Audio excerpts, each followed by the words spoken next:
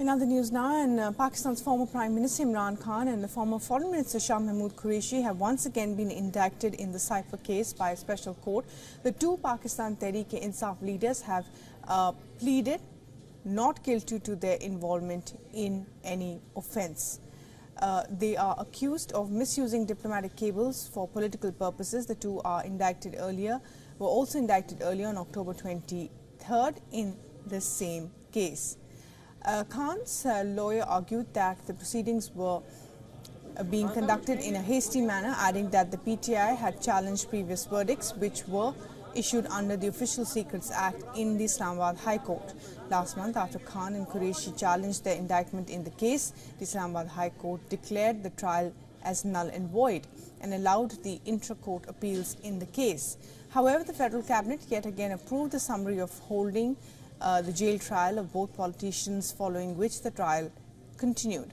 On March 27, 2022, Imran Khan waved a letter before a crowd in a rally claiming that it was a cipher from a foreign nation that had conspired with his political rivals to have the PTI government overthrown. He did not reveal the contents of the letter, nor did he mention the name of the nation it came from. Just 1 month later, his government was ousted. The new federal cabinet took note of the matter and the probe began.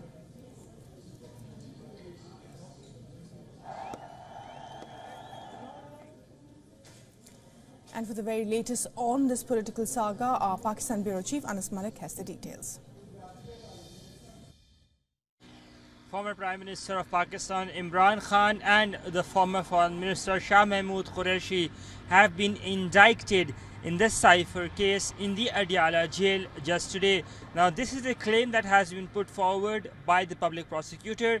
The lawyers for Mahmood Qureshi and Imran Khan have denied them being indicted in the case and say that until they were there in the prison, in the court that is made in the Adiala jail prison, there was no indictment and that there were no signatures done, and that they plan on protesting on this tomorrow. Now, as per the details laid out by the public prosecutor, he says that the court has indicted Imran Khan on the charges of misusing a state document and using it for his political gains and compromising and jeopardizing the nature of the document as well. A charge that has been pleaded not guilty by both Mahmood Qureshi, the former foreign minister, and Imran Khan, the former prime minister.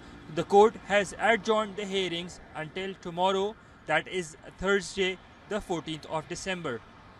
Anas Malik in Islamabad, Pakistan for WION World is One.